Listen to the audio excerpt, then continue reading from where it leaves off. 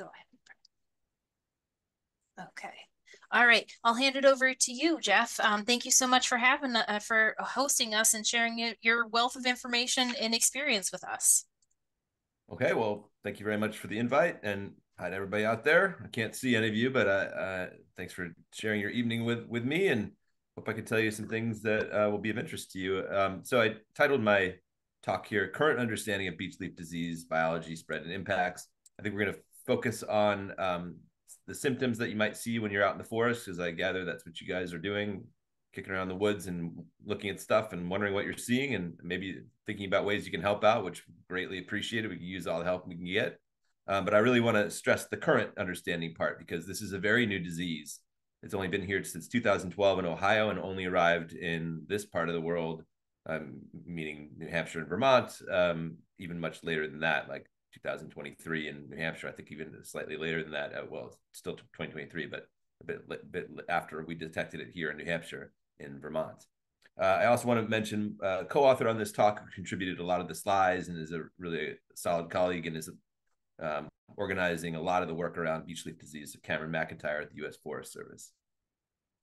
So I know from what I've heard already, lots of people have beech in their yards and in their forests and are very well familiar with this tree. It's an iconic tree in this part of the world and in the Northeast. It's a component of 17 different forest types, and probably most associated with sugar maple in our area, but in its glory, a big, beautiful, smooth bark tree produces this approximately biennial nut crop that's incredibly important to wildlife.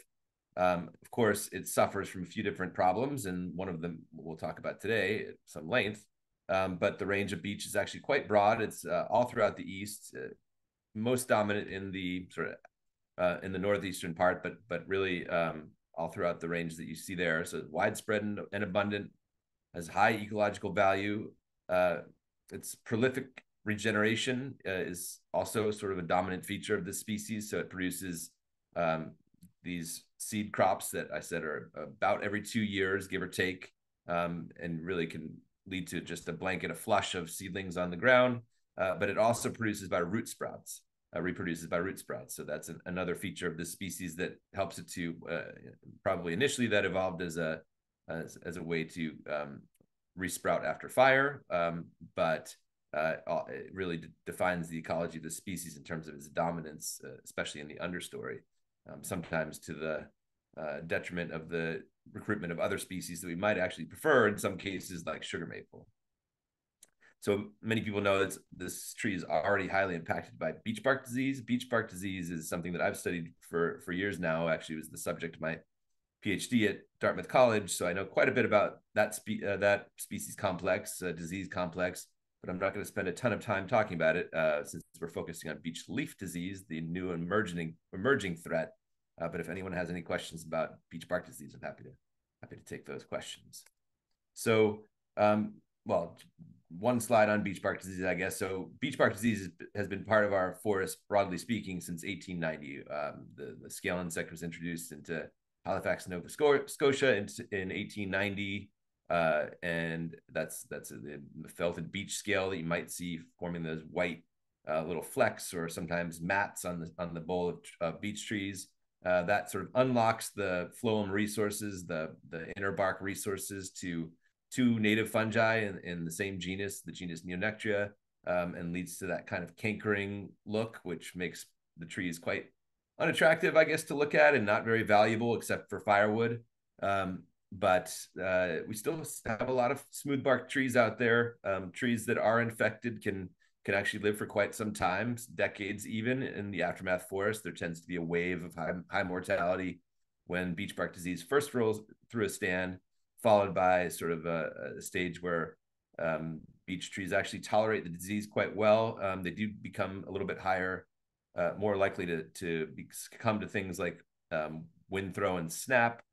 So there is elevated mortality associated with beech bark disease, but it's in the presence of this disease, the tree is actually doing fine, and due to this prolific root sprouting and seedling production, regeneration, the tree is actually able to compensate for the lost adult trees. It's sort of shifted its size and age structure to a smaller, denser forest, but it's still present in many of our forests. So these thickets have been the subject of a lot of frustration for foresters because they do actually inhibit understory diversity, both vegetation diversity and other kinds of diversity, like herbaceous diversity, and arthropods have been shown to be show reduced species richness under these thickets. And this can be a consequence of beech bark disease, but it's also a consequence of just harvesting and all kinds of forest disturbance. It's just a property of the tree species. The beech mast is incredibly important to a lot of our wildlife. So it's 42 species of birds feed on beech seeds. Bear actually depend on beech seeds during the fall as a late fall protein source. In fact, in sort of failed mast years where there aren't sufficient beech seeds available, the female bears will actually resorb their embryos and not give birth the next year. So they depend a lot on this protein source, especially in the northern parts of the range where there's no oak to provide other nuts. Yeah. So beech bark disease notwithstanding, we have a new problem in our forest, and that's beech leaf disease. Maybe you've seen a picture like this before, but I'll go into the details of this characteristic banding and what causes it. But this was noticed in Ohio in about 2012, and it was a complete mystery. I'll go into that in just a bit. But so when we talk about beech leaf disease, we're actually talking about symptoms that can show up on a number of different hosts. So it's so far limited to beech, but not just American beech. So of course we have plenty of European beech and even Oriental and Chinese beech planted in our, not necessarily forests, but in our gardens and botanical gardens. And all three of those species are susceptible to beech leaf disease. We see symptoms, but what we're primarily concerned about, of course, is American beech, because that's one of our important forest species. So these are the symptoms that started showing up, and they range from very light, barely noticeable symptoms to really heavy symptoms. But on light symptoms are characterized by this kind of this yellowing of the interveinal areas of the leaf, so discolored banding between these lateral veins, and it can be variable in terms of the number of these bands that you see, but usually it's not the whole leaf. It's usually less than half of the leaf surface area that's affected in this light symptom category. And the leaves can be normal sized and effectively functional, although they do exhibit reduced photosynthetic capacity. Then the best way to see this disease in the forest in the spring and summer anyway, is to look from below. If the leaves are backlit, this banding is very, very obvious. You can see that even with a senescent leaf, you can see this clear banding. And what this banding is very much thickened tissue that's a consequence of the feeding of a nematode that we're going to get into in just a minute. But when symptoms get heavier, we see actually kind of leaves curling and showing evidence of necrosis. So this, necrosis, just the leaves dying back, curled and shriveled edges, thick and leathery texture. So the bands themselves are very much thickened and leathery, and when it takes over the whole leaf like that, the whole leaf has that feeling. So it's important to recognize that there are a lot of things out there that can be mistaken for beech leaf disease. If you're looking hard for something, you tend to want to find it.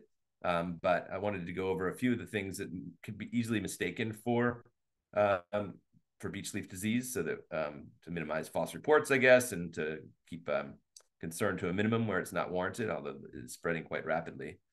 So the woolly beech aphid is pretty common in our forests. It's also a non-native species, but has relatively minimal impacts on tree growth and survival.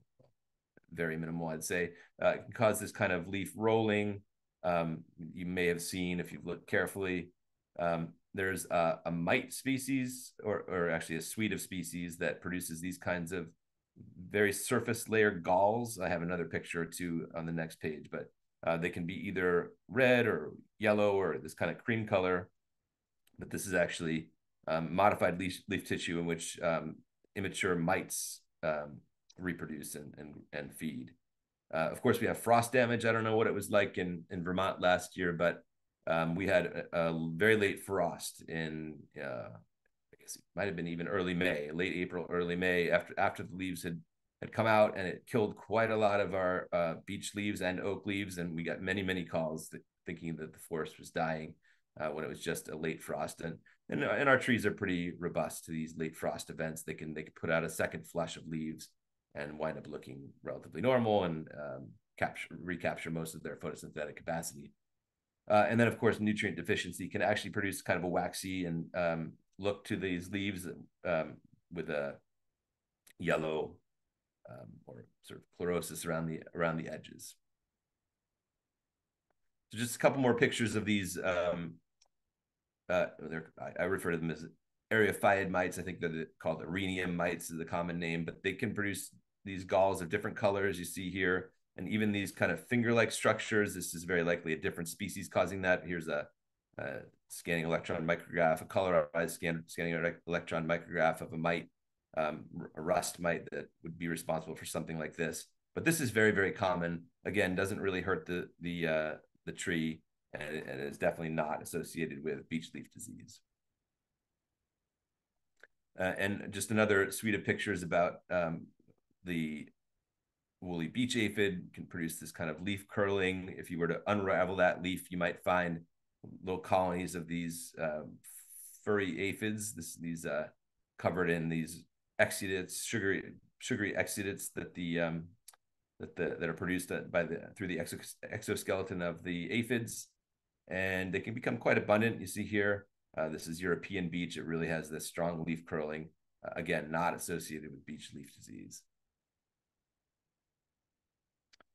So symptoms vary across time as well. So we look in the spring, we see range from asymptomatic leaves to this banding to crinkling to these aborted buds.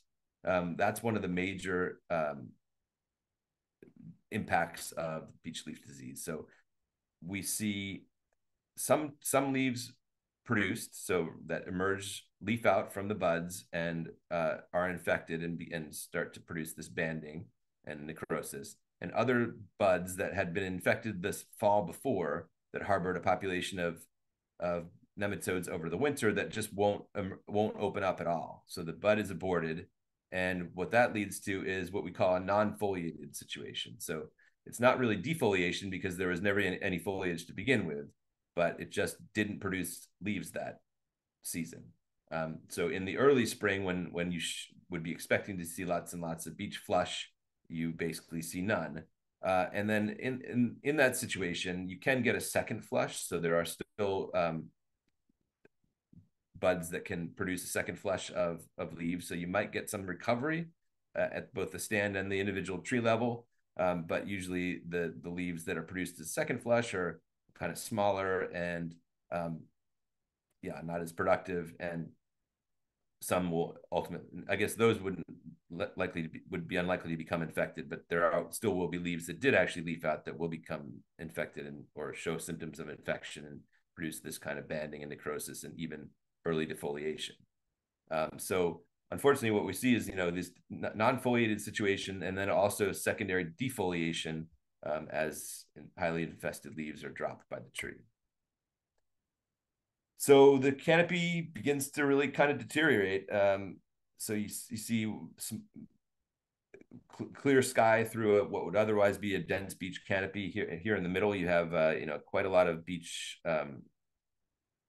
regeneration, seedlings and saplings that have lost their leaves, and it's starkly different than you would expect to feel in terms of the lighter environment in these highly infested stands relative to uninfested stands. So if you're in a highly infested stand, you're likely to know it, but many stands are sort of intermediate. These are dramatic examples.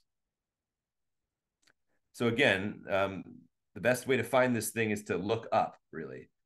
Pick a bright day or even a cloudy day, as long as the sun's shining through, and look through the leaves. And if you see this kind of banding, that is a very strong indication that that's a beech leaf disease infected tree.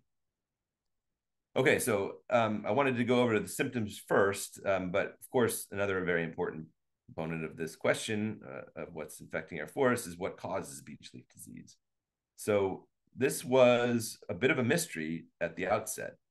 So I've already hinted that this is a nematode, but at the plant pathologists who were the first to have samples sent to them and try to figure out what this thing is immediately started thinking about things like fungal infection or bacterial pathogens or phytoplasmas. Maybe you've heard of these things, or phytoplasmas anyway, that are commonly causing these kinds of symptoms on forest trees. But they couldn't find anything out of the ordinary, really. They thought maybe it was viral, maybe some mites were impacting these leaf tissue somehow, but really nobody had thought of a nematode because nematodes typically don't cause this kind of damage. We have lots of root feeding nematodes that can damage our vegetable plants and are associated with tree roots as well. But foliar nematodes, especially defoliating foliar nematodes, are really kind of unheard of. So it took a while for scientists to figure out what was actually causing this. This was not work that I was involved with. I was still overseas at this time. But they ultimately got a hit on a nematode causal agent. And here's an electron again, a colorized scanning electron micrograph of a nematode within a beech leaf. So these tiny worms and these round worms, less than a millimeter long, can be just in absolute thousands within these infected leaves. And it was suspected that they were the causal agent. And if you look at them closer, they have actual structures that can be seen, but they're really, really tiny. You can cut leaves and that are infested and put them in a petri dish with some deionized water, mostly so that there's no chlorine in the water that would kill the nematode. And they will kind of squiggle their way out. This used to be a video, but I sort of screenshot it for simplicity. But these tiny little thread-like worms are the nematode, and it has a name now. It's called Litilenchus crenati, and it's subspecies mecanii. So they're relatively contemporaneously, or just about the same time in Japan, they were finding some symptoms similar to what we're seeing in North America on Japanese beech in Japan, and they found a species, Litilenchus crenati, that they compared and decided was actually distinct from the species that we have. So we suspect that the origin of this nematode is somewhere in Asia, because of the discovery of that closely related sister species in Japan, but because we don't know where else it could have come from, I guess. But that's yet to be confirmed. Here you see the males and the females, and if you're a nematologist, these actually look starkly different to you. They look a lot alike to me, but you can tell the juveniles and these little tiny eggs that they lay in the bud tissue, especially. So let's see. This is Bear Brook State Park, the sort of ground zero for where we found the nematode or beech leaf disease symptoms first in New Hampshire, and really can tell the disease stand from the healthy stand. And this was just a year ago now, or not even, and already fairly significant damage being witnessed. So I mentioned that the beech leaf nematode overwinters and reproduces in the beech bud. So here you can see bud scales stripped from an infested beech bud, and as a function of how impacted the bud is, the number of nematodes inside goes up dramatically. So that's pretty strong evidence that there's a causal agent here.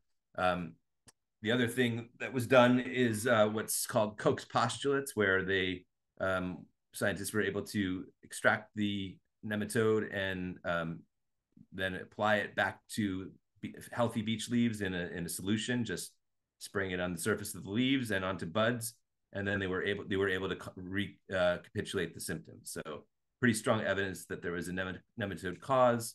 There is still some question in the literature and among the scientific community as to whether there are other things associated with the nematode and the disease that might be important, like different bacteria that can either live inside or alongside nematodes that might be producing toxins that are causing some of these symptoms. But we're still working on those associations. I'll speak about that just a little bit later. So when you crush a really highly infested bud, there can be thousands and thousands of nematodes inside. So they're really, really tiny and doing lots of damage. So here's a newly infected bud scale, and you can actually find the nematode eggs if you look carefully enough. This is Paulo Vieira's work at the USDA ARS, who does really excellent work with very high-powered microscopy. So this is also a paper by Paulo looking at a cross-section of a developing, or I guess a dormant beech bud, a winter bud. So here you can see the new stem tissue, and this is actually what the leaves look like when they're all folded up over the winter before they've emerged. And you can see the primary vein, and then the lateral veins in this particular cross section. And then in infected buds, you can see that there's already been damage to the leaves even prior to them emerging from the bud. So here, if you look, you can find evidence of nematodes and nematode eggs. You can also see that the cell structure is getting all messed up. There's extra cell layers in this infected part of the leaf relative to the healthy part, and there's clear evidence of damage there. So that's So here's another picture. This is a cross section of an infected leaf. So here in the uninfected leaf, you have nice what we call mesophyll tissue and areas that, intact structure of the leaf. In the presence of the nematode, though, you get extra cell layers. So beech leaves are supposed to have 5 to 6 cell layers, but here you can see it's just a mess. The feeding of the nematode and possibly any microbial associates that might be along for the ride or driving some of these dynamics are causing this sort of disruption of the cellular structure of the leaf itself inside these bands. So might not surprise you, but Cameron McIntyre did some work with measuring photosynthesis using this erga machine here, and showed pretty clearly that these crinkled leaves, the highly infested leaves, are photosynthesizing much less as a function of light intensity than the banded that are a little less infested, and of course versus the asymptomatic. So there's more than a 50% loss in photosynthetic capacity in the highly infested leaves, which shouldn't be a surprise if you look at them.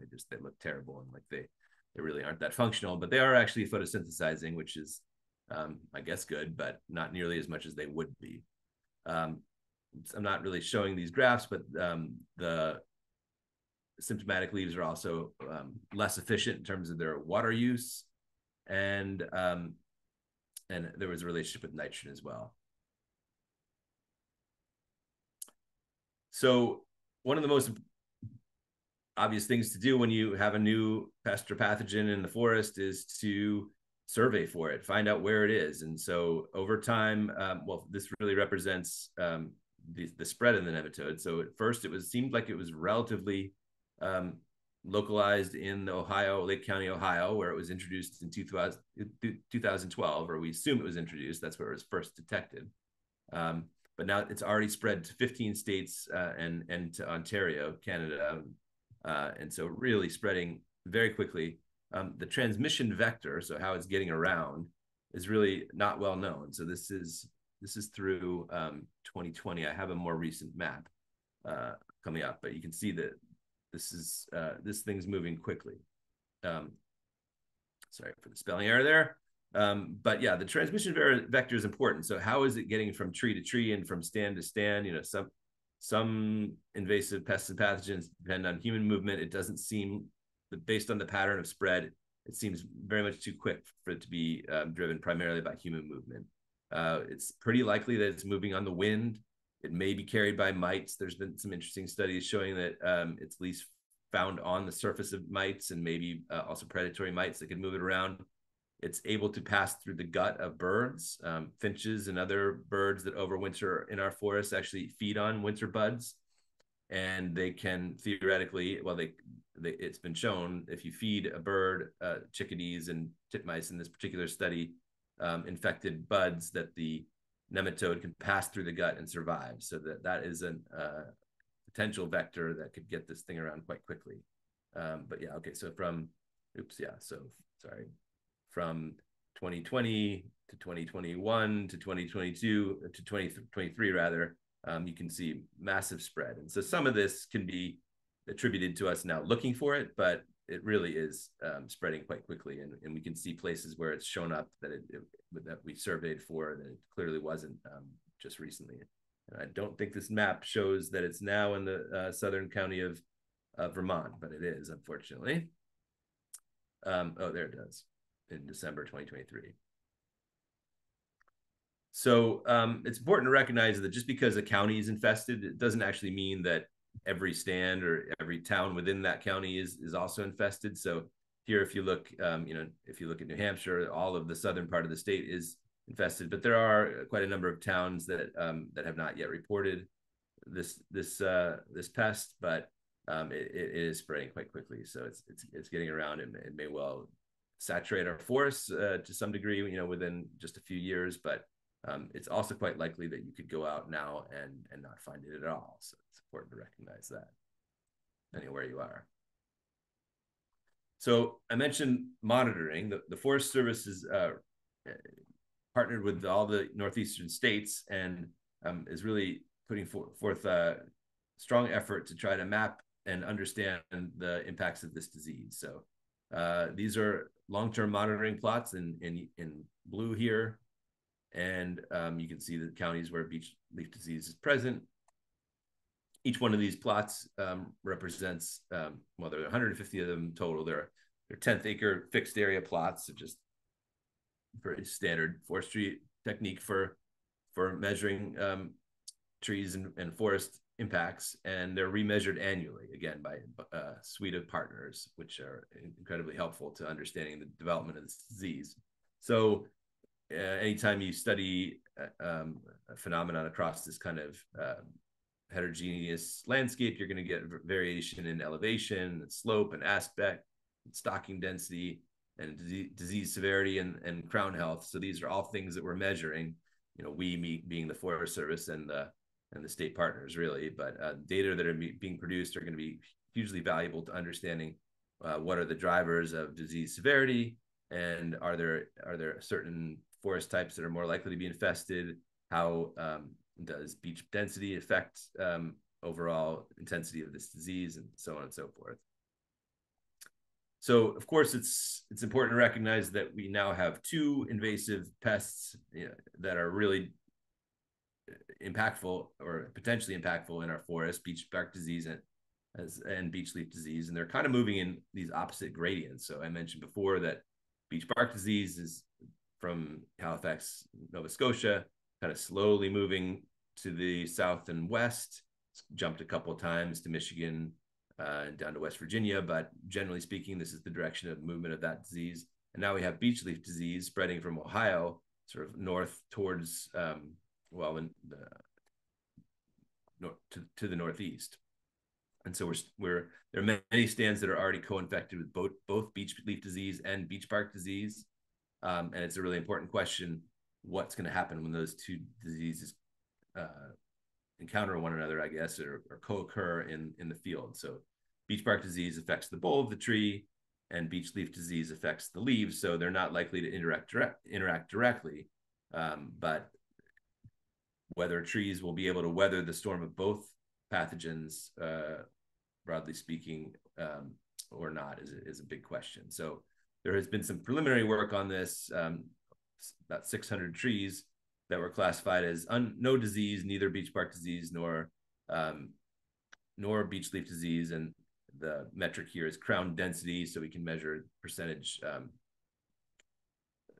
crown density, how many leaves there are when you look up above. Basically, it's a standardized metric. So in the presence of beech bark disease only, you get a reduction in crown density relative to the undiseased state of about 14%. It's about 17% where beech leaf disease is present by itself, but where you get both, the reduction is 27%. So it seems like there's some synergy among these two diseases that's more detrimental to the trees than well, I guess it's not quite additive. But if it were additive, it would be 14 plus 17. So it's but there are detrimental effects of being co-infected by these two exotic diseases. And then if you look at high severity beech bark disease, then you have a really much stronger effects of both beech leaf disease and beech bark disease. So in low severity beech bark disease, you get about 80% crown density. It goes down to 50% in high severity beech bark disease trees in the presence of beech leaf disease. So I know that some of your forests are highly infected with beech bark disease. So unfortunately, that's probably a major risk factor for them. So there's been a major scramble to sort of try to figure out what to do, of course, and we don't have a ton of answers right now. It's difficult to imagine effective biological control. Microbial control is a possibility. Finding some endophytic fungi that limit the growth or spread of beech leaf disease is a possibility, but it's a pretty tough one. There has been some success with potassium fertilization. So this polyphosphite 30, and should mention that the Forest Service for sure, and I don't, nor do I endorse these products because I haven't studied them specifically, but Dan Herms and this group showed pretty convincingly that phosphonate soil treatments can actually limit the growth of the population growth of the nematode and lead to beech tree recovery and lower nematode densities. So that's one possibility we could consider. Of course, that's not going to work on a forest scale, right? If you have a particular tree in your yard that you really want to protect, you might consider this product. Potassium fertilization, but yeah, as a forest protection approach, it's really not feasible. There are some chemical controls. This broad form, there are a lot of nematicides out there. This one's applied as a foliar spray under different recommendations, and has been shown to result in beech leaf disease symptom recovery and lower densities in the buds. And then we have a number of research projects. The first one of which, this one is the one that I'm most involved with. This is Patrick Lemus, a master's student in my lab. And we are actually looking at using dendrochronology, so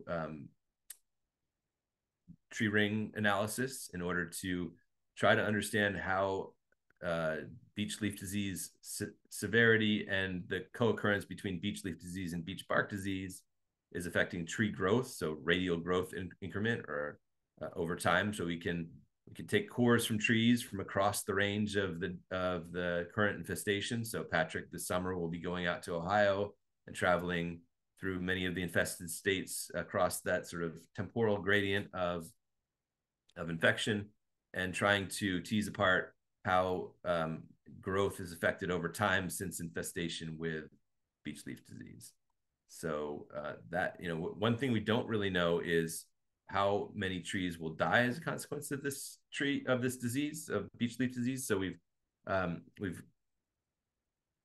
there have been reports of saplings dying and a few adult trees, but most trees are able to sort of carry on, looking not very healthy, but we haven't had reports of widespread mortality yet, and hopefully that won't happen. But understanding how growth losses can be sustained over time and how that affects carbon balance and survival of trees is an important question. So that's one way we're approaching this particular problem. Then, of course, understanding how this nematode is moving around. So there's a Forest Service international programs project looking at vectors associated with long distance and local dispersal. So looking at movement of nematodes by birds and by arthropods and plant tissues and wind. And then, of course, the question of whether it can move is important, but it has to be movement of viable organisms, so eggs or juveniles or adults that move and can infect other trees. So there's also always the possibility that we're moving it ourselves. So the movement of nursery trees or firewood, mulch, lumber. So this group here, Sharon Reed and a couple of others are heading up that effort.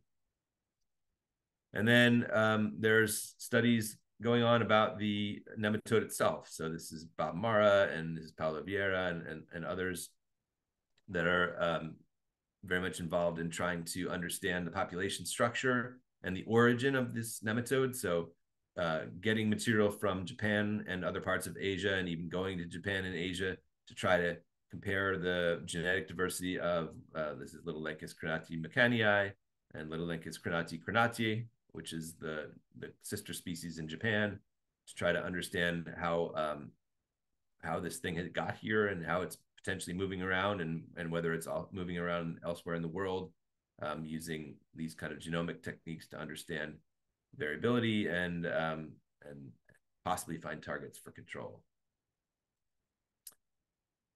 So I wanted to leave you guys with some things that maybe you could do if you feel motivated to help out with understanding and hopefully eventually controlling this massive problem in our forest. One thing is to report, of course. So there are state websites for each of the northeastern states, with the exception of Connecticut. I just put the website for Connecticut Agricultural Station. I couldn't find a reporting site, but these are actually links to beech leaf disease specific reporting sites for all the states. So if you're in Vermont, you can click on Vermont invasives, which I think you know all about, and report a new infestation if you find one.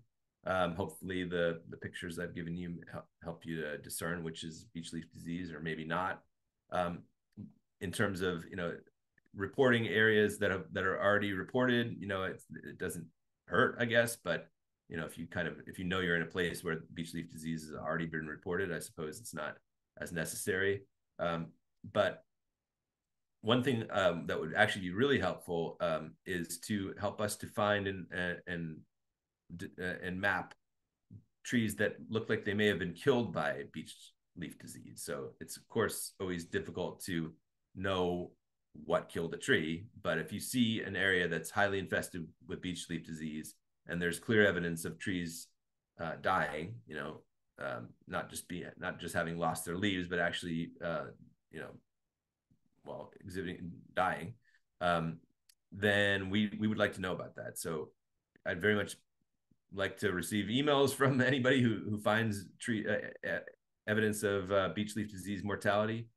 Cameron McIntyre also would be interested, and we kind of work together, so it doesn't matter who you email. But if you do find areas of tree kill as what you deem to be a consequence of beech leaf disease, that would be very useful to us to understand where this is happening. And like I said, it hasn't really occurred to date, but it's definitely a possibility. It has occurred in saplings and in a few large trees, but it's not widespread at this moment. And then I wanted to put in a plug it's not supposed to look like that, to watch out for one other guy who is sort of on our doorstep. This is the beech leaf mining weevil, Orchestes fagi, and this critter, as cute as he is up in eastern Canada and causing quite a lot of damage there. This is a leaf where the larvae fed in and produced these kind of small holes. Unfortunately, covered my other picture at the last minute here, but it's a leaf miner, so the larvae live within the leaf tissue themselves, and kind of you get this necrosis along the outside. This could be mistaken for beech leaf disease, I suppose, although it does look different. But if you see something that looks like this, I would be interested to know it, because we are worried that this weevil could be introduced from Canada, any day now, really. It's unfortunately, there's no regulations against movement of beech across the Canadian-US border, because well, there just isn't. This is not a quarantine pest at the moment. So yeah, we're kind of watching out for that too. Okay, so thanks very much for listening. That's all I have for you for just now. I'm happy to take any questions. Thank you so much. That was really fascinating. I think there's just so much to learn. And I'm really excited about all the research projects that you have lined out, from everything from vectors um, to how this pest actually survives. So in the chat, I put several links as Jeff was talking. I put a link to the current beech leaf disease distribution map that we have currently in Vermont. It's in 2 towns that we have identified. And that was in the fall of 2023, is in Dummerston and Vernon. And I believe one of those reports had actually come through vtinvasives.org. So that reporting website is incredibly, incredibly important.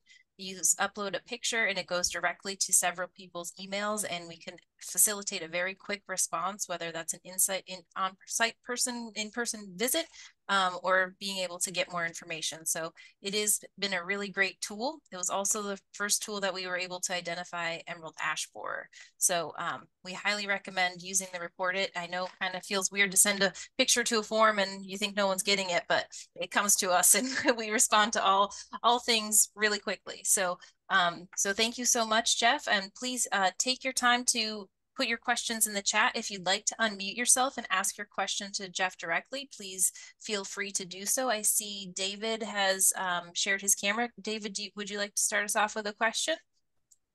Well, I highly suspect the answer is we don't know, but you mentioned that with beech bark disease, it goes through these phases where there's sort of an attack phase, a first phase, which has heavy die-off, and then there's, I forget what you called it, but maybe an accommodation phase where the survivors show some resistance. I think it's probably too early to know if that's going to happen with beech leaf disease. And how do you determine, how do you monitor that for the life cycle of these to see long term how these things are going to affect a population of trees in general? Right. So that's a very good question, and you're absolutely right that the answer is I don't know, unfortunately. I mean, I would say generally speaking, so we call in the beech bark disease literature, it's called the sort of the advancing front, then the killing front, and then the aftermath forest. So the advancing front is where you just have the scale insect that's spread into a new stand and is really whitewashing the trees, and then you get the fungi that come in, and that's really where trees start to die, and then you get crashes in the populations of both the scale insect and the fungi, and very much reduced mortality, and that's what we call the aftermath forest. So I guess there's the only way we can know that's going to happen is because it's been here for 130 some years, and so we have the benefit of hindsight to be able to say that this is the pattern that we see time and time again. I will say that pattern does occur with quite a number of novel pests and pathogens. So they look really terrible when they first arrive, and then the impact's kind of mitigated over time. So I think there's some hope that we can expect that the worst of what we see now might not be something that's going to be sustained for decades and decades. Even emerald ash borer kind of peaks in abundance and then crashes. Unfortunately, the endemic equilibrium, we might say, of how many ash we'll have on our landscape is probably not that many ash. So one way you can come to an equilibrium is just to lose the species. Of course, we hope that doesn't happen. That's what happened with chestnut blight. I have hope for beech. It's a diverse wind-pollinated species, lots of genetic diversity, lots of tolerance. It's tough. It produces these, abundant regeneration. So I'm not counting out the species just yet, but it's difficult to know what the trajectory will be without having at least 20, 30 years behind us. But if things start to mitigate in Ohio and other places where it's been for 11 years, then we might start to make that hypothesis a bit stronger. But yeah, good question. Great, thank you. Alyssa, you're next. Hi, I just had a question about vectors, I guess. If you're in a stand that is impacted and you're walking on defoliated leaves that are full of nematodes, do you need to be concerned about boot to soil transmission, or is that unlikely because it's the buds that are Well, so that's a good impacted? question. So one thing I didn't mention, and I probably should have, people probably familiar with the beech as being a marquescent species. Maybe you don't know the word, maybe you do, but how it retains its leaves over winter, especially in the saplings. And so if you go and you can actually find banded leaves in a beech leaf disease infested stand, and sample even just the leaves over winter, and there are viable nematodes in there. But you can also look in the leaf litter and find viable nematodes in the leaf litter. Whether those ultimately get back into the tree or if those are kind of doomed to die in the soil, we don't actually know. I don't know what the pathway exactly is for nematodes to get from the soil back to the leaves. But birds can picking things up and moving things around, or arthropods. So, but the question is about your boots, and that's a really good question. My lab and the Forest Service folks do bleach our boots after being in an infested stand.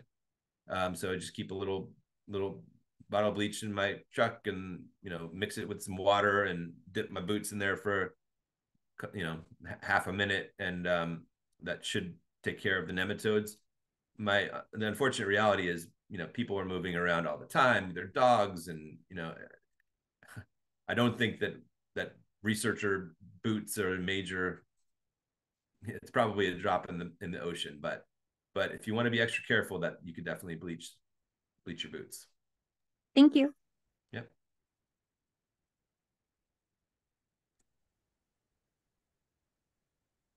Go ahead and use the chat, or if you'd like to raise your hand or unmute, still have some time for more questions.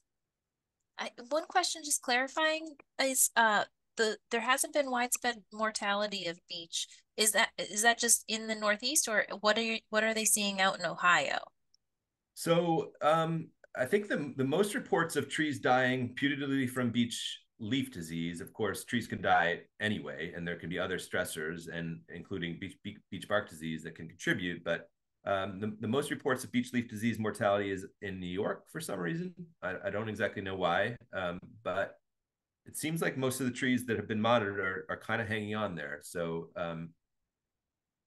what we're really worried about is this growth loss. So if trees abort their buds in the late winter and just never foliate in the first place, and then some proportion of the leaves that do leaf out become infected and lose their photosynthetic capacity, that has to have an effect on the carbon budget of the tree. The beech trees and lots of trees have a really strong reserve of carbon in their roots and in their stems, and so they can weather that storm for a number of seasons. And I think they're still doing that, as far as we can tell, cranking out just enough photosynthate to survive. But it has to weaken them, and if it continues year after year, it's pretty likely to lead to mortality. But at the moment, we're not seeing a ton of especially large trees dying. I hope it stays that way. Certainly puts us in a pickle because there's not a ton we can do. We don't super know the vectors. We don't have a great way to manage it once it's found. Are there any, like with Asian longhorn beetle, sometimes they'll have a demarcation and manage all the trees in those areas. There hasn't been any delineation. This is not a federally regulated pest, right? Well, yeah, actually, I'm not 100% sure about regulation. I don't think so. I mean, the reality is it's moving so quickly that it's just trying to think that we're going to quarantine it at this stage, I think is pretty unlikely. If you recall with the emerald ash borer, when it was still in Michigan, they cut a massive buffer around Detroit and tried to prevent the escape across that. I think it was a 20-mile buffer or more, where they removed all the ash, healthy and healthy ash, really, and the emerald ash borer still got past the buffer zone. But once it's in 15 states and Canada, I just don't think you're going to stop it, unfortunately. So we're currently not recommending that anybody do anything really in terms of like salvage cutting their tree. You know, I don't think it's necessarily, we don't have the research to say that it's beneficial to cut down an infested tree, and it might even have negative effects.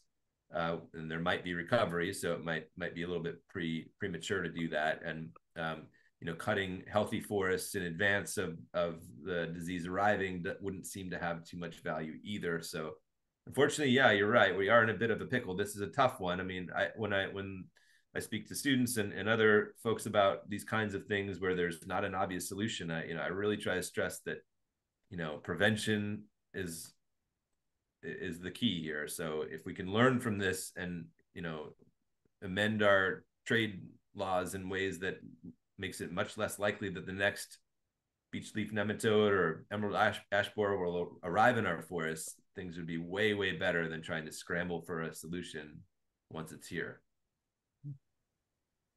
Go ahead, David. Well, this isn't so much a question about this disease, but just the overall impact on the forest.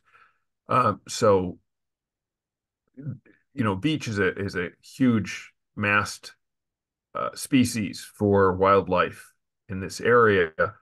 You know, chestnuts are pretty much gone. They used to be. We're north of a lot of the oak, and their oak has its own issues. Do you have any idea? I mean, if beeches become decimated the way chestnuts were by this, any idea what this is going to do to the wildlife situation?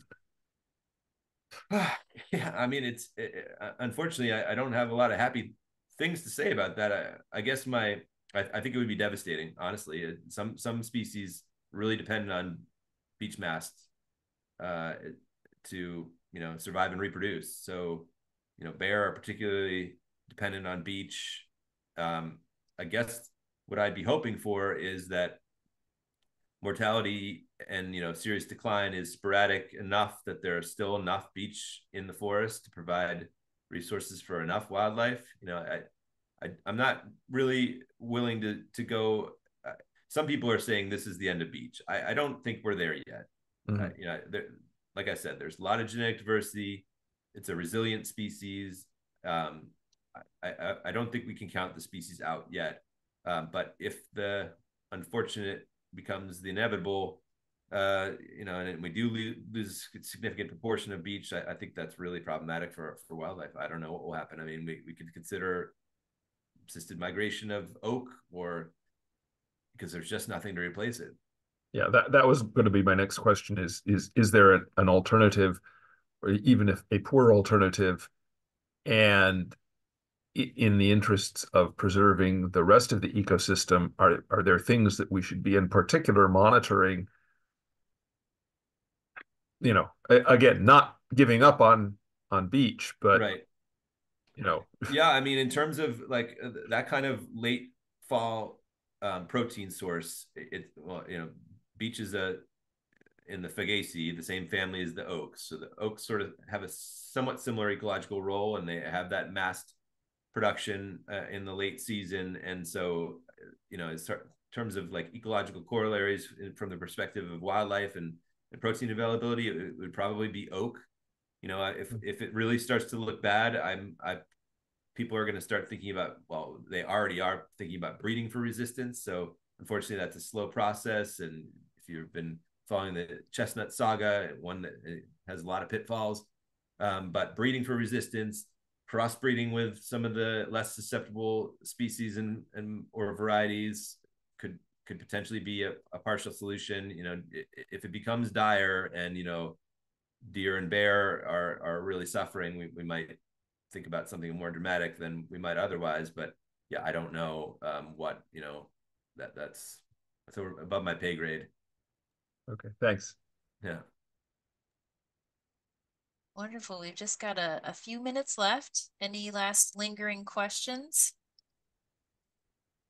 I think I'll hang my hat on what you said about not counting the beech out yet. If Yeah. anything, yeah, I'll hang my hat on that. And honestly, one of the things that is really positive is that we had nearly 30 people here tonight to learn about this, and there are many more that are going to be watching the recording, and we have so many Vermonters that care about the health of our forests that are going to be looking out for beech leaf disease and many other things to look out for. So we are really grateful for the amount of time and energy that folks are putting into this to learn and to maybe look for something before it gets too far along, and maybe we'll have different solutions. So we appreciate everyone caring so much about their forests. So definitely, thank you guys, and don't be afraid to reach out if you have other questions, and yeah, or if you want to report something that seems of relevance. I'm always happy to hear.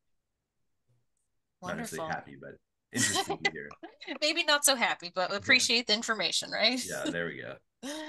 Wonderful. All right. Well, thank you everyone so much. We'll post the recording on the course webpage. And Dr. Garnas, maybe we could ask you for a PDF of those slides just because they had some really great pictures that people might want to take a closer look at too, if that's possible. Sure, I can do that. Okay. All right. Thank you, everyone. Thank you so much, Dr. Garnas. We really appreciate all the work and attention you're putting towards this pest and pathogen. You bet. All Okay, right. thanks Take care, everybody. everybody.